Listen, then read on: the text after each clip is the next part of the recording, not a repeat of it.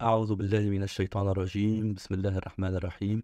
اللهم صل على سيدنا محمد وعلى آل سيدنا محمد كما صليت على سيدنا إبراهيم وعلى آل سيدنا إبراهيم، وبارك على سيدنا محمد وعلى آل سيدنا محمد كما باركت على سيدنا إبراهيم وعلى آل سيدنا إبراهيم في العالمين إنك حميد مجيد. By the barakah of Sidi Shaykh, Sidi Mohamed Faouzi al-Karkari Qaddasallahu Sirrah. Notes from Mudhakara of October 2nd, 2023. Before starting this video, I would like to state that this work would never have seen the light without Sidi Shaykh. If something is wrong, it will be from myself, and everything that is correct is from Sidi Shaykh. The disciple asked Sidi Shaykh, Qaddasallahu Sirrah, while in the prayer upon the Prophet Sallallahu Alaihi Wasallam, do we request, Allahumma salli, O Allah, send prayers upon the Prophet, and we do not pray directly on him, Sallallahu Alaihi Wasallam. Sidi Shaykh explained that asking Allah to pray on the Prophet, Sallallahu Alaihi Wasallam, is due to our lack of knowledge of the Prophet's value, nearness, and rank in the presence of Allah Subhanahu wa Ta'ala. Sidi Shaykh referred to the verse 56 of Surah Al-Ahzab, where Allah says, بسم الله الرحمن الرحيم إن الله وملائكته يصلون على النبي يا أيها الذين آمنوا صلوا عليه وسلموا تسليما. Truly God and His angels invoke blessings upon the Prophet. O you who believe, invoke blessings upon him and greetings of peace. Allah subhanahu wa ta'ala committed Himself to praying on the Prophet sallallahu alayhi wa sallam. He prayed upon him before He created the creation, and after the creation, He created the angels to pray on him as if it was a congregational prayer. Then Allah obliged the believers to pray upon him. This is the second part of the verse, O you who believe, invoke blessings upon him and greetings of peace. The prayer upon the Prophet sallallahu alayhi wa sallam that the believers are commanded to are in fact Allah's prayers upon the Prophet. No one can fulfill his rights to be prayed upon as He, Allah, pleases. That's why when one wants to pray upon him, he asks Allah subhanahu wa ta'ala to do so. Sidi Shaykh also mentioned that Allah's prayer upon the Prophet sallallahu alayhi wa sallam has no beginning and no end, as its beginning is Allah subhanahu wa ta'ala, and there was nothing but Allah, and He is now the way He always was. Therefore, His prayer also continues without end. Sidi Shaykh added that believers formulated various prayers based on the breezes of faith, nafahat, that they felt in their hearts. Some say, O Allah, send blessings upon the seal of prophets, while others say, O Allah, send blessings upon the handful of light, or even, O Allah, send blessings upon the painted rose, wardatul dihan, and so on. However, it's essential to begin with O Allah. This diversity in prayers upon the Prophet ﷺ is neither an innovation, bid'ah, nor forbidden, haram.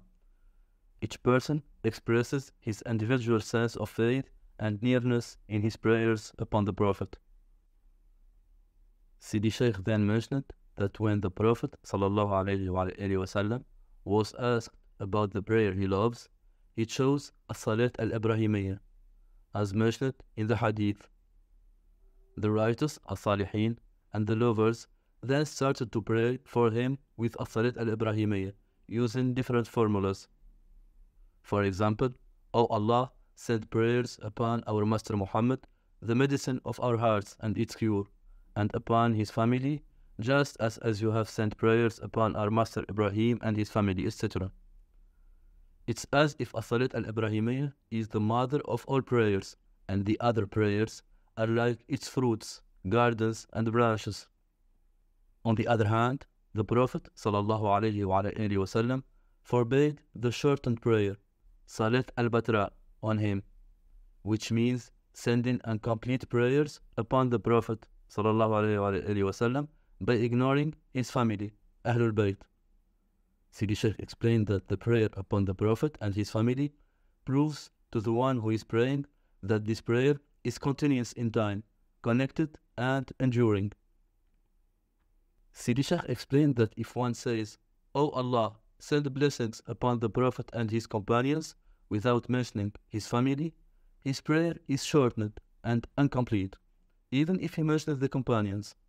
However, when he mentions the family of the Prophet sallallahu alaihi wasallam, Ahlul Bayt, it makes the prayer continuous and everlasting.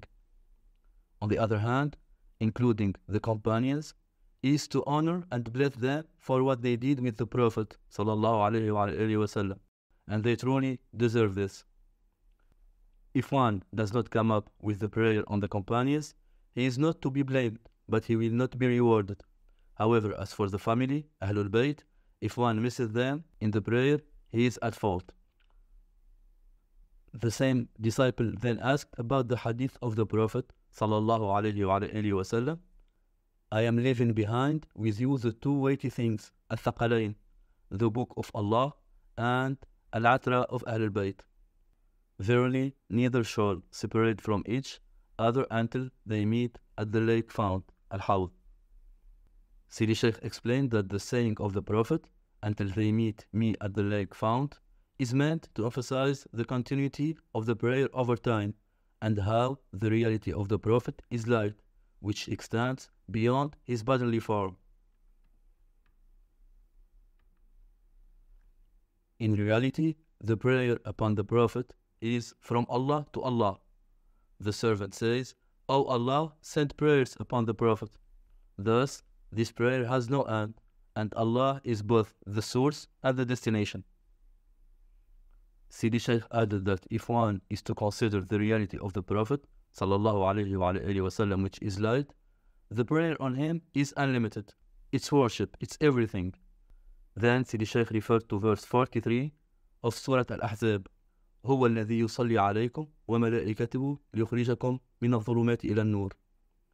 It is who blesses you, as do his angels, that he may bring you out of darkness into light. If one carefully examines this verse, it becomes clear that Allah subhanahu wa ta'ala and his angels are praying upon his servants to bring them from darkness to light.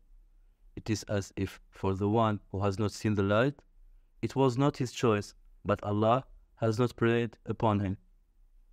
Sidi Shaykh highlighted that from this perspective, prayer isn't just a verbal act, it carries unique significance.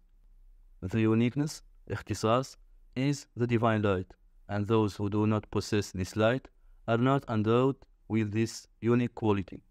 Allah has not conferred this distinction upon them. Thus, the real and connected prayer means connected to the Prophet sallallahu alaihi wasallam is light upon light, nur ala nur. Prayer is not what one may be thinking. In the same context, the disciple asked if the nations before Muslims were commanded to pray upon their prophets, peace and blessings upon them. For example, were the tribes of Israel, Bani Israel, commanded to pray upon Moses alayhi salam? Sidi Shaykh stated that Allah says, "Truly God and his angels invoke blessings upon the Prophet, not upon the prophets." As for the other nations, their prayers upon their prophets is by following them in their words and actions and refraining from their prohibitions. However, the verbal prayer on which the Prophet ﷺ said, "Whoever sends salah upon me once, Allah subhanahu wa ta'ala will send salah upon him tenfold," represents an opportunity and a blessing for the nation, Ummah, of Al-Mustafa sallallahu alayhi wa alayhi wa sallam. Sidi Shaykh added that in previous nations, they used to pray 2 units of prayer in the morning and 2 units of prayer in the evening. It was called As-Salat al-Ibrahimiyya. The Prophet sallallahu alayhi wa alayhi wa sallam, during his night journey, Isra, prayed in Al-Quds in the presence of prophets and messengers and performed a 2-unit Ibrahimic prayer. This was the prayer that used to be performed, and the Prophet ﷺ used to pray it before the obligatory prayers were prescribed for him. So that was all for this video. Alhamdulillah الذي هدانا لهذا وما كنا لنهتدي لولا أن هدانا الله لقد جاءت رسل ربنا بالحق. اللهم لك الحمد، اللهم لك الحمد، اللهم لك الحمد. اللهم صل على سيدنا محمد وعلى آل سيدنا محمد كما صليت على سيدنا إبراهيم وعلى آل سيدنا إبراهيم، وبارك على سيدنا محمد وعلى آل سيدنا محمد كما باركت على سيدنا إبراهيم وعلى آل سيدنا إبراهيم في العالمين إنك حميد مجيد. سبحان ربك رب العزة عما يصفون، وسلام على المرسلين، والحمد لله رب العالمين.